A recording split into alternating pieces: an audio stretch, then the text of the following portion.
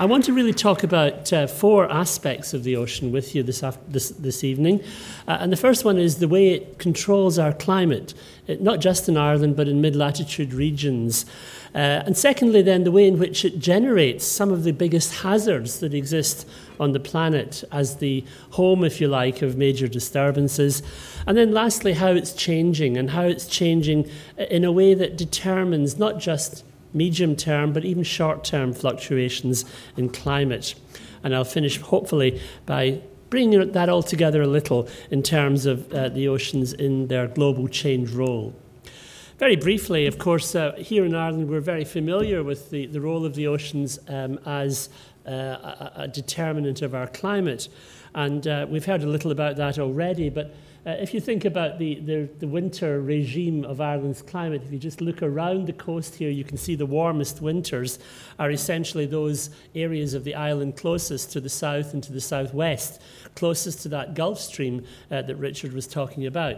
And indeed, much of the offshore activity in the winter time in terms of thunderstorms and convective activity takes place over that warm ocean. The cold pole of Ireland is probably somewhere in Cavan Monaghan, furthest away from that southwest influence.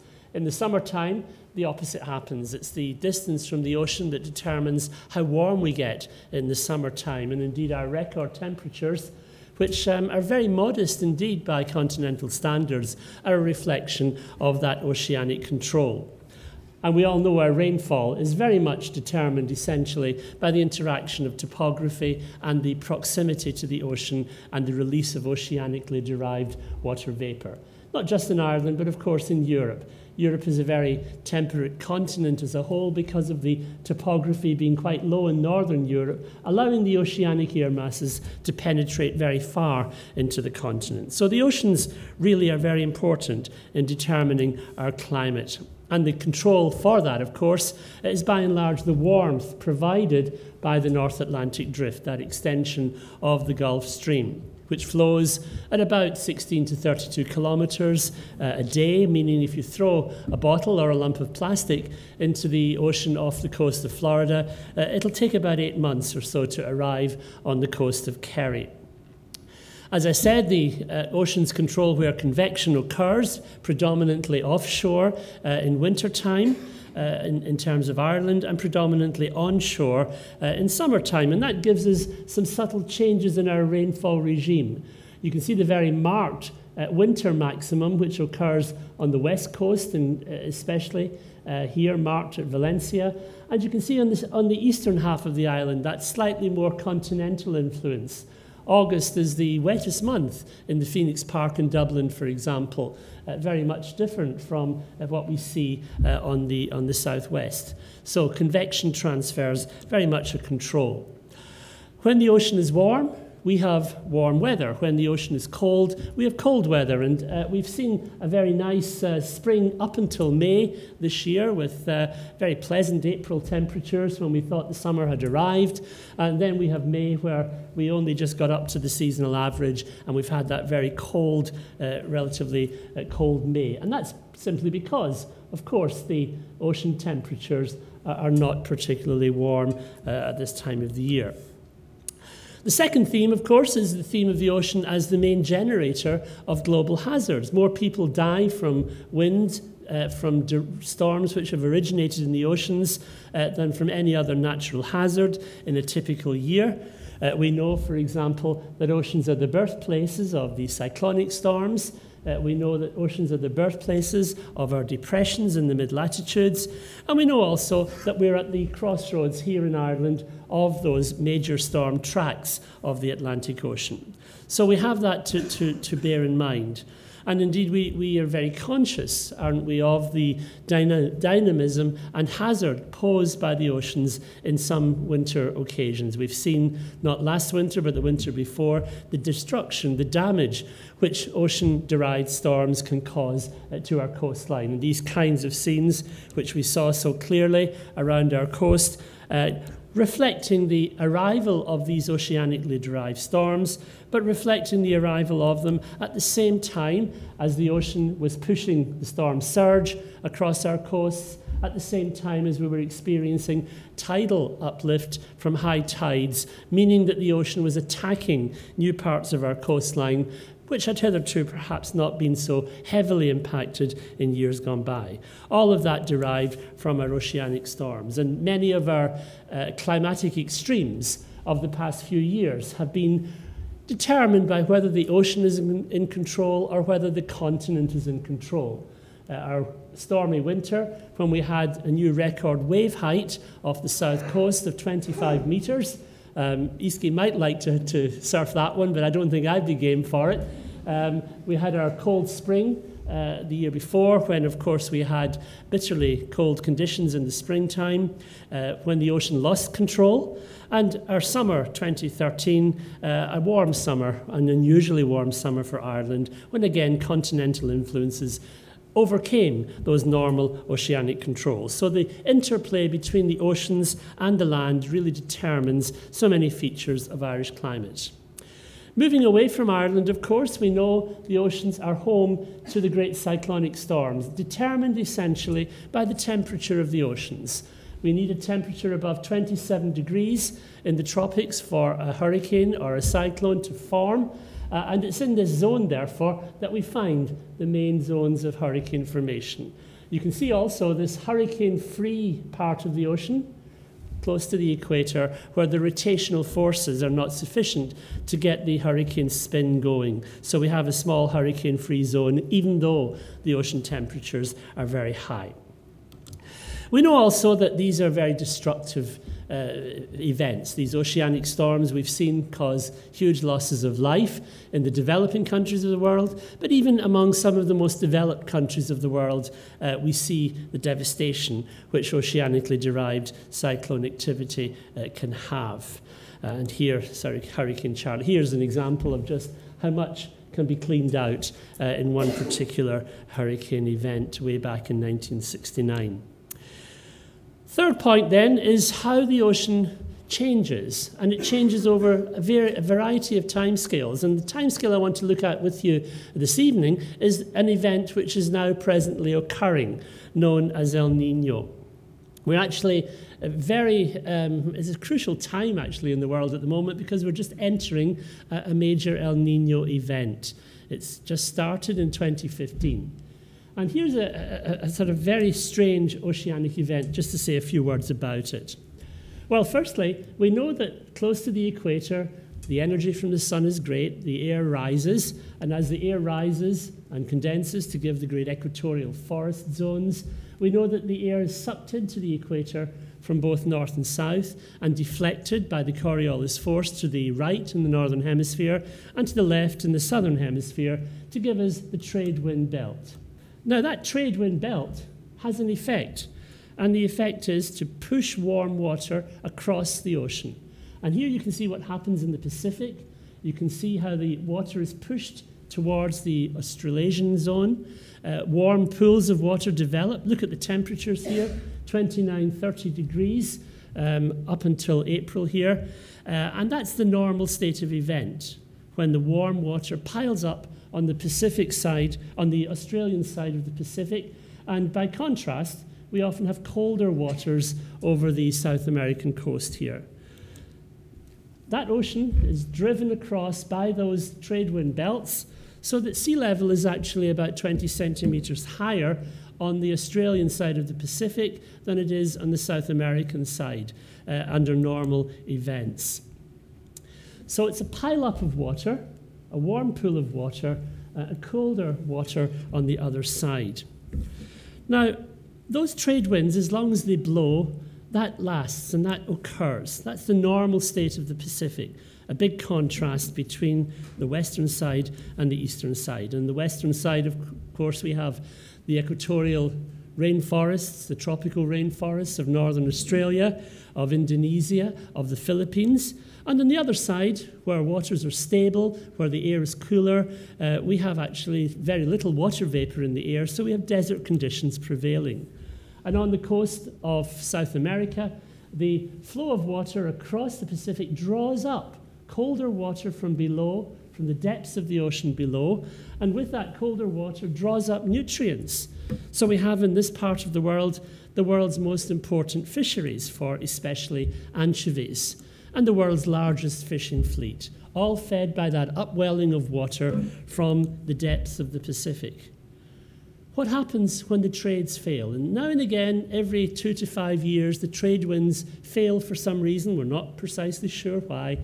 But that wall of water, which has been held up on the Australian side, starts to come back, starts to drift back, and the warm pool begins to make its way back towards South America. And when that happens, everything goes into reverse. Now we have the warmer pool of water over here. The upwelling stops, the fish die, the fishing fleet ties up. On the other hand, we have colder, more stable air and unstable water on the western side. So we have drought conditions over here, where we normally have lots of rain, and we have lots of rain over here, where we normally have drought. It's a very strange affair, and you can see the oscillation here between the higher levels in the Pacific on the east side and west side, oscillating as time goes on. So what you can imagine happens in that situation is havoc with the world's climate system. The places that were getting rain are now drought prone, and vice versa. So we know that we will get, for example, with an El Nino event, we will get drought in the Amazon. We know we will get drought in the Sahel, even away from the Pacific. We know that we will have lots of bushfires and waves of bushfires and heat waves in Australia. And on the east side of the Pacific, catastrophic mud flows in places where there normally isn't much rain at all. And those are the strange things that we now can tabulate when an El Nino event such as we're about to experience this year occurs. The good news for those in North America is it will probably cause the Californian drought to break later this summer. The bad news, if you're in India, is that the monsoon is usually affected adversely. Yesterday, the monsoon arrived in Kerala. It's about 5 or 6 days late, and it will probably be late also over much of India, and probably considerably reduced, with all sorts of implications for well-being in that part of the world. We would be concerned about the Sahel. We would be concerned about parts of northeastern South America. We don't have a definite signal in Europe. There are some tentative signals yet, but there's no real conclusive evidence of a major impact from El Nino in this part of the world. In Colombia, maybe we're seeing the symptoms already. Here from the 19th of May, catastrophic mud flow, killed 48 people. You can see that kind of unstable environment, getting lots more rain than usual, and therefore not really doing very well in that situation. Of course, when you have a scar on the hillside, people imagine you can see a face in the scar, and in this case, they imagined they could see the face of Christ. But if you look closely, it does appear a bit like a face. If you doctor it a little with Photoshop, you perhaps could imagine it's a face, but quite clearly it's not the face of Christ, and if you think about it, it could only be one face, really, and that, of course, is Mick McCarthy. But, you know, let's leave that for the moment. Certainly it does resemble him in many ways. The fourth and final point is really the way in which the ocean is changing. It's changing as it warms up. It's expanding. And as it expands, of course, it moves to a higher level, aided as well by the melting of land-based ice, and even a 1 meter rise, which is probably what we can expect to see in the next 85 years or so. Even a 1 meter rise will, you can see, lose an awful lot of some key parts of some countries in the developing world, as well as cause major problems in some parts of the low-lying lands of the developed world as well. For Ireland, of course, that means the balance between erosion and deposition is changed at the coast. It means that we now have places that are going to endure increased erosion, which may have been subject to deposition up to now. And that's important because we have to plan where we put infrastructure in the years ahead.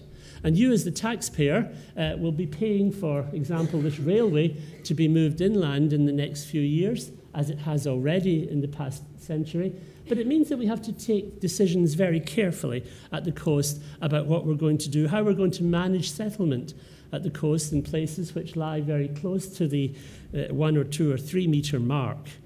And even in a city like Dublin, we can now use very powerful GIS tools to mark and delimit our areas which are subject perhaps to inundation, maybe even 1, 2, 3, 4 metres above sea level.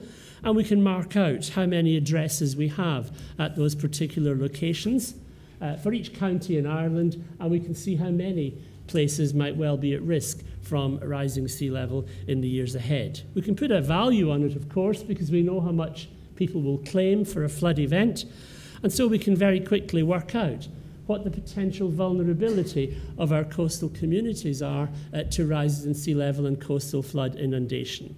And you can see this is the price of doing nothing about climate change. Very quickly, even for a level of 1 or 2 metres inundation, you can see the potential costs are huge that you as the taxpayer will be bearing in the future. And associated with that, of course, we now know as well that the ocean is expanding laterally as it replaces sea ice, and summer sea ice in particular, around the polar regions. Here, last year, you could sail all the way from Ireland right round to Japan and China without encountering sea ice on the northern passage around Siberia. We'll probably be able to do that again this year. This is the state of play yesterday. The ice is already beginning to break up. It will be September before it's completely at its minimum level. But the state of play at the moment, you can see the blue line here, is suggesting that this year we're going to be very close to the all-time record low for summer sea ice once again. And that's not auguring very well. And finally, the last point I want to make is the ocean has its secrets. And it has its secrets in climate as well. And in the last few months, one of those secrets has been given up. And it's a secret which was an answer to a problem that we've all had in the climate community for the past decade or so. We've all struggled with the fact that although global temperature is rising and is rising continuously, the rate of increase over the past decade was remarkably small, remarkably slow. And this has been seized on, of course, by climate skeptics to say global warming is over, it's a myth, we don't need to worry about it anymore. And that's been a puzzle because we know that the same amount of heat, in fact more, has been trapped in the past decade as in any other decade. So where has it gone? Well, here's the answer. Here's the amount of heat which has been going into the oceans rather than into the atmosphere. And this red line shows the amount of heat being dumped in the deep ocean. And what we can now say, therefore, is that the last decade has seen disproportionately more heat than normal being taken up by the oceans rather than being used to heat up the atmosphere. And the cause of that is our old friend La Niña, El Niño. We've had a lot more La Niña events in the past decade or so, a lot more turbulence and mixing in the Pacific Ocean, which has been mixing the world's heat down to deeper and deeper levels in the ocean. Now that that has changed, now that that has reversed, and now that we're back into an El Niño event, there are some lessons, I think, that we will really be learning in the years ahead. Because the oceans have saved us for the past 20 years or so, saved us from rapid atmospheric warming by mixing that heat more effectively to deeper levels. And by returning to normal and perhaps more frequent El Niño events, as we may anticipate in the years ahead, then our emissions once again will come back to haunt us. So there are lessons to be learned from how the ocean behaves at a regional scale, at a local scale, and at a national scale. And those lessons are intimately tied up with the things we're doing to the atmosphere, and the things we're doing to the atmosphere will intimately also affect the kind of life forms, the kind of benefits that the ocean gives us that we've heard about for the last 2 hours. Thank you very much.